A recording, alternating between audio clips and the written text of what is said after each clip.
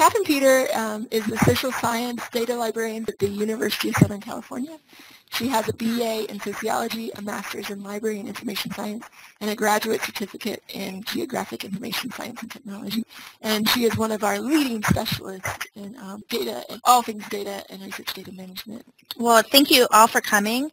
For today, I put together a general introduction to research data management, and this is not a workshop on how to manage data, which I think will be a relief for most of you. The intention here is to answer three main questions. What is research data management? Why is it important, especially as it relates to scholarly communication? And then what are libraries doing to support it? So where can you start? And I usually begin this presentation when I'm talking to librarians discussing a specific research study. For the sake of your lunch hour, I'm going to present it just to get through it a little bit quicker. This slide has a description of a study that looks at the experiences of people in Uganda who are living with HIV and have access to antiretroviral therapy, so ART. And as librarians, we can familiarize ourselves with the study by asking some questions. So we can identify the purpose of the study, the research questions, what they hope to learn. So in this case, the researchers note in the second sentence that they aim to understand how people have responded to a new chance of life and what factors enable people to adjust to living with HIV as a chronic condition. So that's what they're trying to find out. And we could also look at the data they're going to collect. So in this brief summary, they mention that they're using both qualitative and quantitative methods to compare people affected and unaffected by HIV and ART. So if we were to read further and had more time, you could learn that this data they're collecting, it includes life history and illness narratives. They did semi-structured interviews that were taped, transcribed, and then translated into English. And then they had survey questionnaires. So that was the data they're going to collect. And at this point, I'd like to open up and ask you as librarians to think about this data I've just presented, and feel free to respond in the chat box to this question. I want you to tell me if you think there are some issues or questions that need to be considered before sharing these data. So are there any concerns or challenges you foresee? I encourage you to type these into the chat box. This is data about people's lives. So right off the bat, we've got quite a few people saying privacy, privacy, safeguarding privacy. Yeah, this is a huge concern. Confidentiality. People are sharing their personal medical information. So how will they be protected if we were to share the data? So another question, or my last question on this at least, is can you think of any research that might benefit from access to these data? So who might want to reuse the data? Are there other research questions it could address?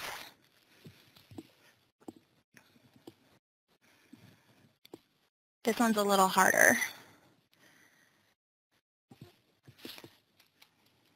So this is a study that's asking people about their lives.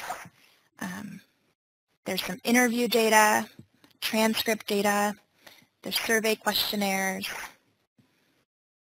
quality of life, their health experience. So one suggestion is people might want to look at long-term care. Public health, so somebody studying public health either generally or in Uganda specifically, the effectiveness of treatment. Great, this one is someone suggesting that somebody might want to replicate this study, so maybe they want to use their methods and compare and do it in another country or another aspect of health, and then you can do comparative, so reusing the methods. Linguistics and speech, this is kind of anytime you have qualitative transcript data, the linguists are going to be really interested in looking at that, and especially this, which is data that's been transcribed and then translated. Great, lots of good suggestions. This is a really interesting and diverse data set that I think has a lot of potential uses. And this study was self-archived by the researcher using open access options available through the UK Data Archive. You can see this is UK Data Share. And this is a screenshot from the item record for the data, which is quite long. In addition to the summary and the citation that we have here, if I were to scroll down the record, you'd see a lot more information.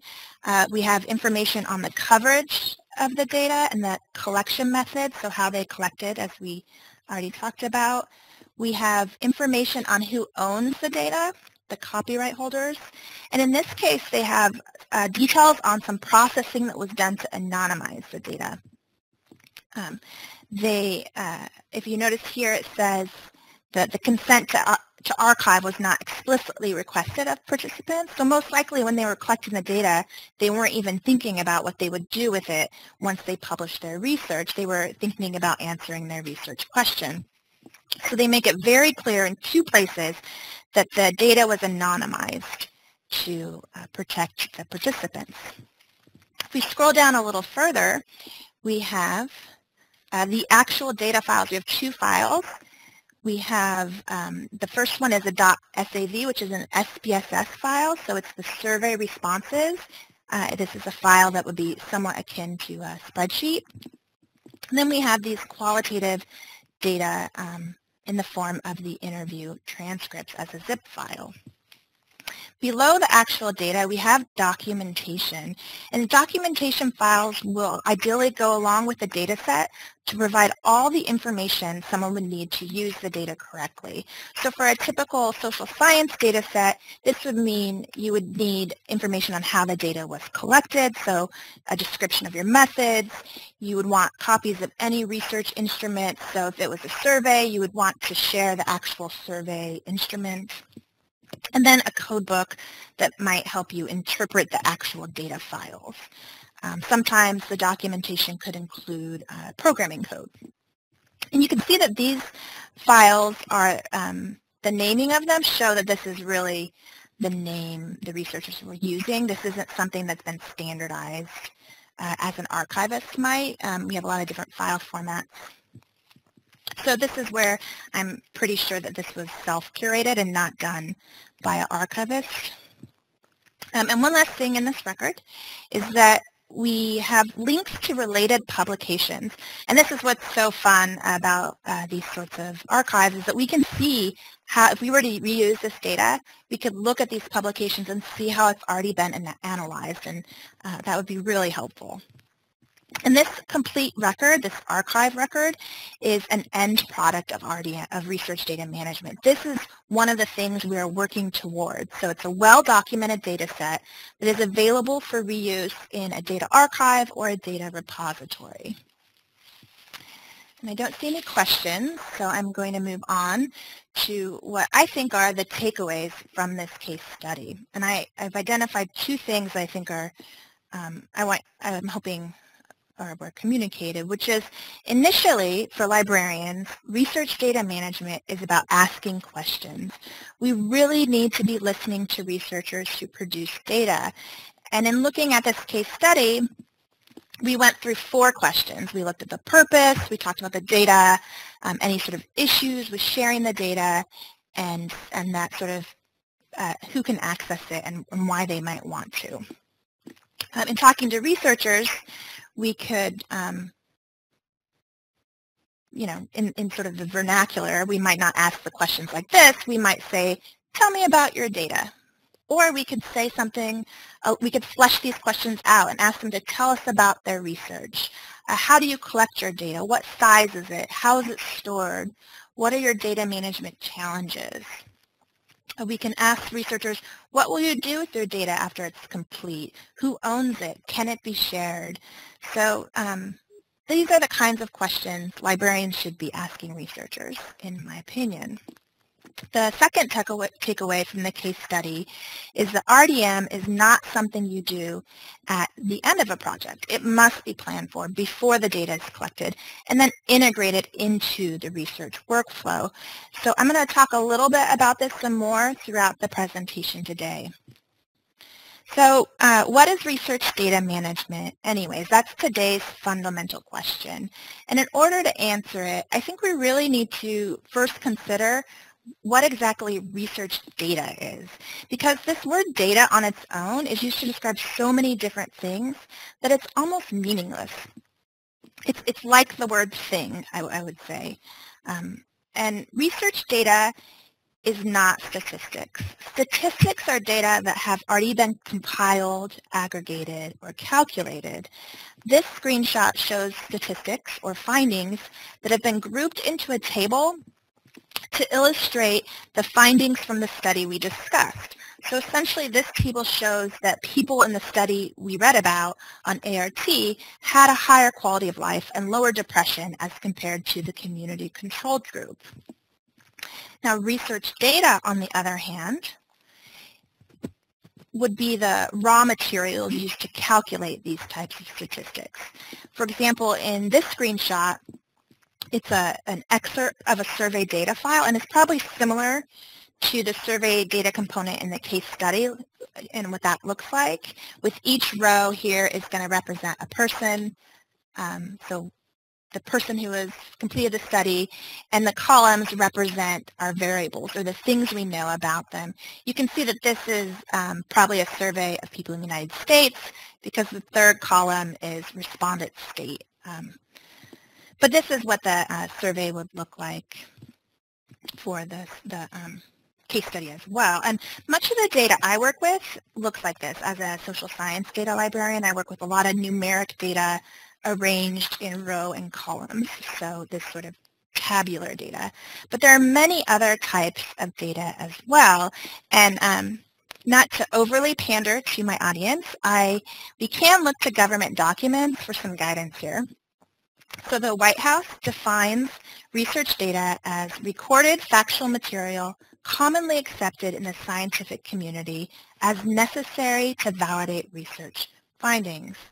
Of course, research data isn't just limited to the sciences. In the case study, there were two types of data. Survey responses, so a numeric data set, and then the interview transcripts as well as the narratives. So we had this qualitative textual data. And these are fairly common data types used in the social sciences and also in our own field, library science. But there are many other data formats. Too many to mention here, but some of them include experimental observations, instrument measurements, audio, images, and video, as well as specimens, samples, artifacts, sequences. And data can be created digitally, so it could be born digital, or it could be digitized, something that's converted to digital format after the fact. And we've heard a lot in the news lately about big data, but it can also just be, large or small. The key concept is that research data is data collected in the course of research and used as evidence of findings. So building on this definition of research data, we can now look towards defining research data management. So looking at this first half of this quote from White and Tedds, research data management concerns the organization of data from its entry to the research cycle through the dissemination and archiving of valuable results. So as librarians, you're probably intimately familiar with the research lifecycle. When looking or talking about data, we often talk about this from the perspective of the data lifecycle. And the early stages of the data lifecycle look very similar to the research cycle. You start your research by planning or you design your study, you design your research. You collect your data, you experiment, you measure, you observe, you process your data, so you enter it, you digitize it, and transcribe it, and then you analyze or interpret your data. For the data lifecycle, there are several research data management components for each of these stages. For example, at the planning stages, in addition to planning your research, you have to plan for your data management. So this might mean obtaining consent for data sharing. You might consider how you're going to maintain data security and integrity, how you're going to set up your file structure, what the naming conventions are going to be, how you're going to deal with version control and backing up your data. When you collect your data, you also, for data management, need to capture and create any metadata. So you need to document how the data is collected and your research methods. Processing includes validating and cleaning your data, anonymizing your data when necessary, and tracking any changes to the data. And of course, you also need to document your analysis. So for these initial stages, research data management concerns best practices for research workflow. So ICPSR, to demonstrate this, they're one of the social science data archives, and they have compiled their own best practice recommendations for social science data in this publicly available document. So on the right hand is a shot of a page on best practices specifically for creating quantitative data. And just to give you an example of what these are, one of the best practices is to carefully check the first 5 to 10% of the data records created and then choose random records for quality control checks throughout the process. Another best practice in this case, anonymizing qualitative data. It provides guidelines for replacing names with generalized text. So these are just some of those best practices. And going back to our life cycle, at this point in the research life cycle, the researcher traditionally disseminates their findings and moves on. This isn't the end for our data set. It doesn't belong on a thumb drive in someone's desk or as an attachment to an email. Much research data really should be preserved. And this might entail migrating data to the best format for long-term preservation. It could be backing up and storing the data, creating any metadata and documentation like the stuff we saw in the record for the case study. Distributing data, this includes sharing the data. If it is data that can't be shared with everyone, such as health data or confidential data, you might provide controlled access where people apply to use the data. You might share a public version of the data that is completely anonymized. Here is where you would establish copyright and you would promote your data. And then the hope is that the data is reused, and it could be used to scrutinize the findings, to conduct follow-up research, or to answer new research questions. Sometimes this is called secondary data analysis. And of course, completed studies can also be used for teaching and learning. They are very valuable for that. So research data management is a set of best practices for research workflow, and it also includes data sharing. Data is increasingly being considered part of the research output. It's a key component of scholarly communication, and as such, it should be preserved.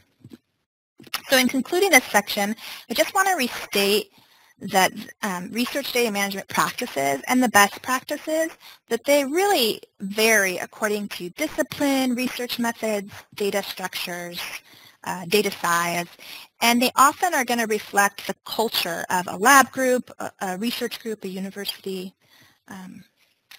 So it's not homogeneous. Okay, I don't see any questions. So what's the big deal? Going back to this research data management definition, and this time looking at the second half, the point of research data management, the point of doing this is to ensure reliable verification of results. and to permit new research built on existing information. So having reliable findings and creating innovative research are not new goals for research. So why are we talking about this now? And I think there's a few drivers for data management and why it's kind of something we're talking about now. And to start off, librarians are talking a lot about funder mandates for data sharing. You may have heard of the OSTP memo from 2013 that outlines the government's policy that the results of federally funded research be made available to the public, and this includes peer-reviewed publications and digital data. So to this end, several funding agencies, such as the NSF and the NIH, have begun to require things called data management plans as part of the research proposal process. So essentially, a data management plan is a brief formal document that you submit with the grant application, and it outlines what you're going to do with your data during and after a research project. So this here is a sample plan shared on the NIH website. Please don't try reading it. I mainly wanted to show you how short it is and that it includes a few things. It has a description of the data and how it is collected. So the data set will include self-reported demographic and behavioral data and laboratory data. And then it also includes a discussion of under what conditions they'll provide access to the data to other researchers, as well as how they're going to protect the research participants. So they note the possibility of deductive disclosure of subjects. And then they identify the components of the data sharing agreement they're going to develop. So this is what other researchers who want to use the data would have to agree to. And specific data management plan requirements vary by agency, but they generally don't seem to be asking for much. Some of the plans might ask for more specific details on how or where the data will be archived or preserved, and some plans require researchers to identify the metadata standards they'll be used to document their data. But as you see here, the NIH doesn't require that much. And you know, there are some questions in the discussions about this, about how rigorously the plans are being evaluated by various funding agencies, and whether or not researchers are actually following through with the plans once they've completed their research. So there's a lot being written on this in the library literature, and also quite a bit of studies being undertaken now. So if you're interested in knowing more, I'd encourage you to really look into that as well. But for our purposes, I think knowing what a data management plan it suffices. Okay, so funder requirements are the stick that many librarians are talking about with research data management, but researchers seem to be talking about this a little differently, and you've probably seen the headlines about research results that couldn't be replicated or falsified and non-existent research data, and these are a huge blow to the credibility of scholarly research. And reacting to this, some researchers and universities are starting to talk about rigorous research, research transparency, and the importance of research that can be reproduced or replicated. And an example from my own university, the Academic Senate at USC recently created guidelines for researchers toward this goal of reproducibility. And this is a sort of memo that includes detailed recommendations with the intent to raise the quality and impact of research produced at USC. And they identify several guiding principles, including one that I wanted to highlight, which says that these types of activities in support of reproducible research, that they should be, basically they should be, people should get credit for them. They should be considered in the tenure process. And in the actual memo, which you can read if you're interested, they discuss the importance of maintaining public trust in research investments and producing accurate results. So this is something that is on researchers' minds. And as such, it's also showing up in scholarly journal. So this is an example of a policy from the PLOS, the Public Library of Science Open Access Journals, and it states that authors are required to make data underlining their findings available. And this is becoming increasingly common in sciences and social sciences journals to a varying degree. So when you submit your article, you have to submit the data you use to come up with your findings. And this is an example from, it's the PLOS One journal, and I picked it because the article mentioned dingoes. And as you notice, this is the article navigation on the side. You have that traditional science, intro, methods, results, discussion, conclusions. And then after that, they have a section of supporting information where they have an Excel file embedded into the online journal. And this is the data for their underlying findings. And just to clarify here, this data file here, this embedded Excel file, is different from the case study we looked at earlier. This is not a complete data set with the supporting documentation housed in an archive or data repository. This is an Excel file, and it's a replication data. So it has all the variables that are needed to replicate the statistics or the findings in the article, but it's probably not the complete data set. They have other variables that maybe they didn't discuss in this article, and they do not need to share them. So as a librarian, we wouldn't consider an embedded Excel file to be archived or preserved data, but it is an important component of scholarly communication and research data management. Looking at these two sticks for data management, or drivers for data management, you might assume that researchers are going to be totally on board with this. And spoiler alert, just as there are variations in types of data, there are also variations in researchers' willingness to share data. And there's several reasons why a researcher might be reticent to do this. And just some of them, I think, first of all, it takes a lot of time to make sure your data is clean, well-documented, anonymized, and in a format that can be shared. And this isn't something that's generally being taught in graduate school. So some researchers might not know how to do this, or they might not have the time to do it. Some researchers might be insecure about sharing their data. They could be worried that someone will judge their data, or worse, that they might find an error.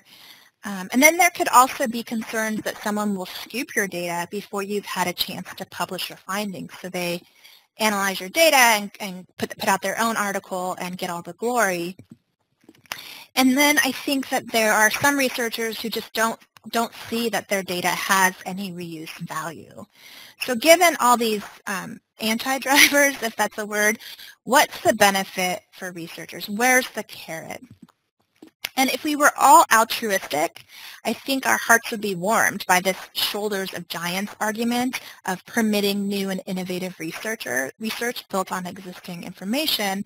But closer to earth, there is an argument to be made to researchers for sharing data in order to get credit for your work, making sure what you created is attributed to you and that it's discoverable, that people are finding it and seeing that you're the one who created it. And this ties into an argument of that by sharing your data, you can increase your citations and the impact of your research. This is done in Web of Science. It's the Data Citation Index, and they harvest citation details for some completed studies. I think all the ones here are ICPSR studies. But this requires that researchers be conscientious in citing data sets in their own work, and that journal require it when you use someone else's data, that you fully cite it. And I guess, I didn't mention it, but the other thing that comes up a lot when thinking about data management is these horror stories of people losing their data. Of people not backing it up correctly or not having it in a format that can be accessed, once as computers evolve. So that is another sort of aspect of research data management. So what are librarians doing about it? I think an unstated question here is probably, should libraries be involved? And of course, my answer is yes. If libraries want to support scholarly communication, they must be involved in research data management in some way. If we, want to support discovery, creation, and preservation of knowledge, we can't ignore research data. And why would we want to? It's so fun. I think we need to be part of the conversation for our own relevance so that we are still relevant to modern scholarly communication, but also because we are in a position to help. You don't need to be a data scientist or even have ever opened a data file to offer support of research data management. And our librarian skill set and our university connections with researchers make us a great advocate and partner for research data management. So what is possible? Data discovery and access. This is the equivalent to what reference librarians already do, helping researchers find and evaluate information. And this is a big component of my work as a social sciences data librarian, and a lot of GovDocs librarians do this as well. In my case, I've done a lot of assignment support with data, so actually working with faculty who want to incorporate data into their assignments. Libraries already deal with acquisition, licensing, and access issues for scholarly databases, and these are tasks that apply to research data sets as well. In addition to just finding data, libraries might also help users with the analysis of data. So using software, programming, creating data visualizations, maybe setting up their files when they're collecting their own data. And this level requires a higher skill set than just discovery and access. And some libraries do provide this type of support, but it's also really common for this to be provided in another unit on campus at a university. And then other terms you might have heard or you might hear related to data wrangling include software carpentry or data carpentry. So moving on up, we have data management planning and best practices. And librarians who want to support this can offer a variety of levels of support. This isn't an all or nothing thing. At the most basic, this could be something that you promote and you advocate for. So this might be more of an informational service. So you direct researchers to funder requirements. You make them aware of data management plans. You direct them to data repositories and other relevant resources. And this is something I think most public service librarians could be doing right now. And we're going to return to this in a minute. But stepping up the level of service, libraries could also offer or sponsor trainings for researchers on how to manage their data. And then at the highest level, they could offer individual researcher support and consulting on the production of data.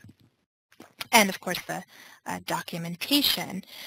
So the highest level of service a library might offer is actual data curation and preservation. And data curation is often defined as adding value to data so that it can be used by others. And it can be highly technical, labor-intensive process of preparing research for sharing and preservation. And it will generally require some sort of infrastructure. And it follows that sort of standard archival steps of appraising a data set. You decide if it warrants preservation, you ingest it, arrange it, process it, you create metadata, and then you archive and provide access. And there was this pretty interesting discussion on the IASSIST listserv, which is a lot of data librarians are members of IASSIST, and they were talking about how we define data curation. And my favorite suggestion was from Tuomas Alaterra at the Finnish Social Science Data Archive, who shared a possible Finnish word for data curation, which he indicated would translate into English as nursing, taking care of, or tending to data, which I thought was just lovely. And going back to these level of services, when we look at research data management, especially curation, a lot of librarians seem to be sweating about it, thinking that we need to be able to curate these giant data sets, big data. But these large research projects probably have the resources and expertise to do this themselves. I think it's the smaller studies and the individual researchers that don't have the resources or the time and skill sets to address this on their own. So this is where I think there are a lot of opportunities for libraries to make an impact. And it's also where we can get some really unique data.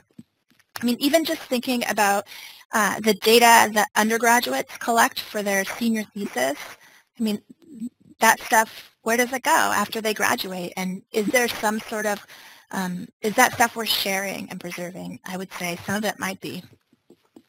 So if you want to sort of come up with a framework for which services your library provide, you could easily tie these levels of service to the research cycle or the data life cycle. You could also tie these to the data information literacy competencies. I'm not going to go into these here, but I did want to make sure you were aware of them. Let's see, anything else on this? Oh, I presented these as levels of service, but they aren't actually hierarchical. You could do any one of these or any combination of these. So it's not required that you do all four or any of them, actually. So how do you decide which services your library should offer? And to go back to my very first point in this presentation, you really need to talk to researchers. You need to ask what their needs are, what their obstacles are. So we don't want to develop services ahead of an evidence of a need for them.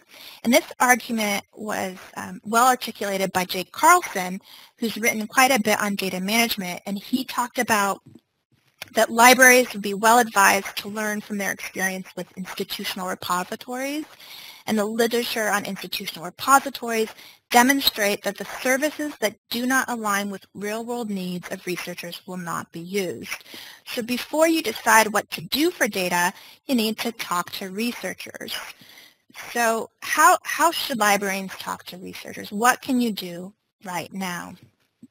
And to start, before approaching a researcher, you can become better informed, bolster your discipline-specific data knowledge. And this isn't as hard as you probably think. I like to start, before I talk to a faculty or a researcher about their data, with a healthy dose of online stalking. I familiarize myself with the researcher's work, and I especially take note of the data they use in their publications or their recent publications. So you could look at the methods sections of any published articles, which will detail how they collect their data.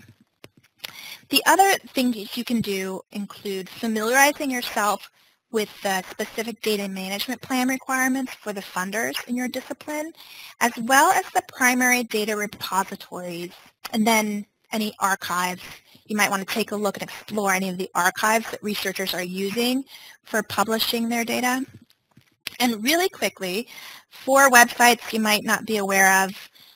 Spark has compiled the data sharing requirements by federal agency. You might want to take a look at that if you aren't sure which federal agencies are in your discipline.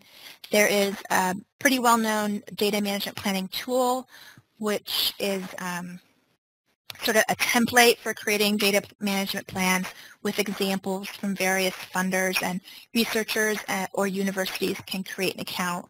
It's a free source. There are also several directories for finding out about data archives and data repositories. This is the Open Access Directories page on data repositories. I just want to point out that they have them organized by discipline. So a data repository might focus on a specific type of data, a specific discipline, but it could also be, qualitative data repository or interdisciplinary, or we saw some examples of national data repositories, which the U.S. doesn't have, but many countries in Europe do. And then this is just another registry of research data repositories that you might want to look into. So once you're informed, you can then listen and ask questions.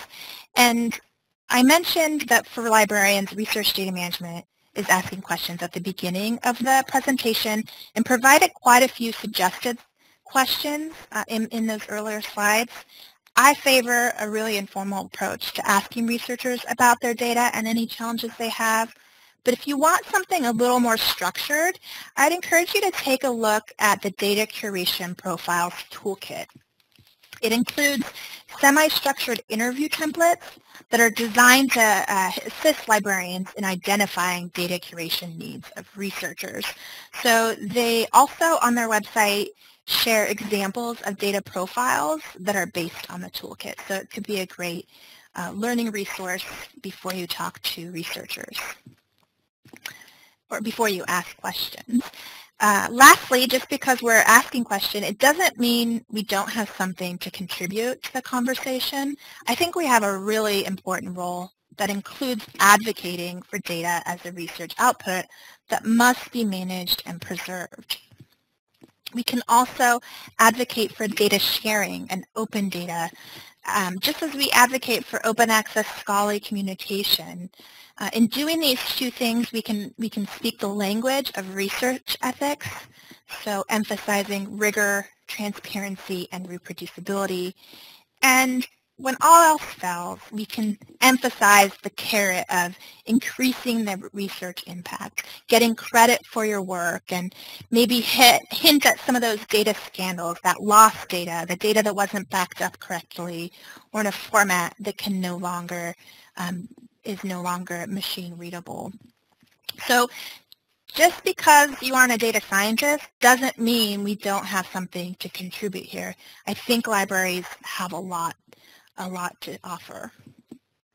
And if you are watching this with your colleagues, or if you wanted to sort of talk about this some more with your colleagues, I did put together some discussion questions that might get you started, where you can maybe talk about where you see the library's role and any sort of training needs, things you can do now with what you have resources available. I have a few selected citations if you are looking to get into this a little further. And then for my last slide, really briefly, I think we're wrapping up here.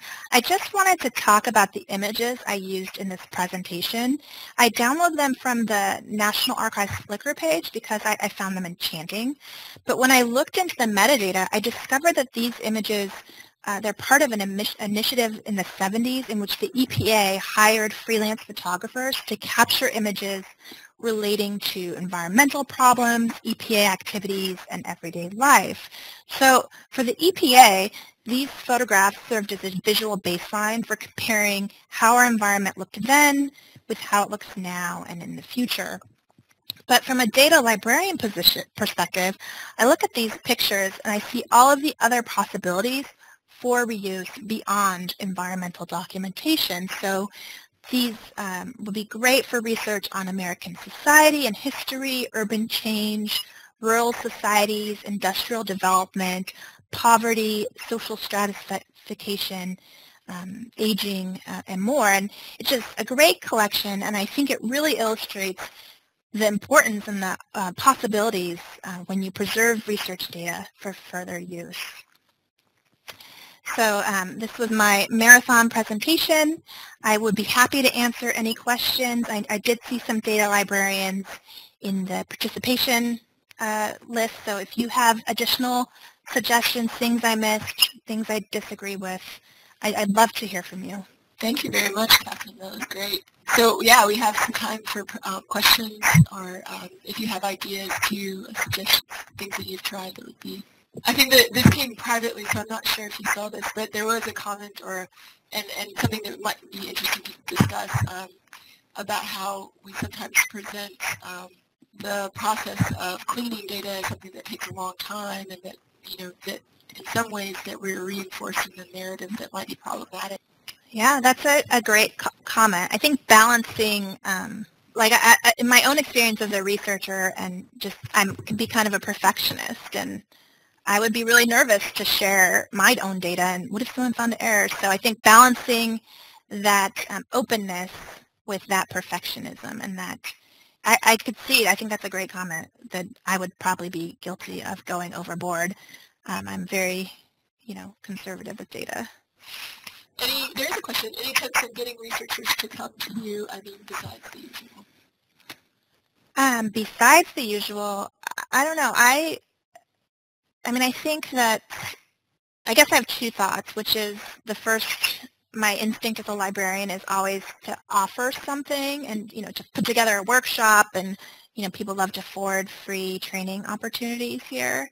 And that's been really successful for me as like a sort of a long game. Like I'm still 9 years in, I'm still getting people who said, oh, I went to your workshop 9 years ago. But I really do think that, we have to be listening to researchers. So rather than trying to get them to come to me and do this thing that I think I could do for them, I really think it's about asking them what they need and going to them and saying, what are your problems? So not trying to solve their problems initially, not saying this is what I do, but saying, tell me what you need. Maybe this is something we can do.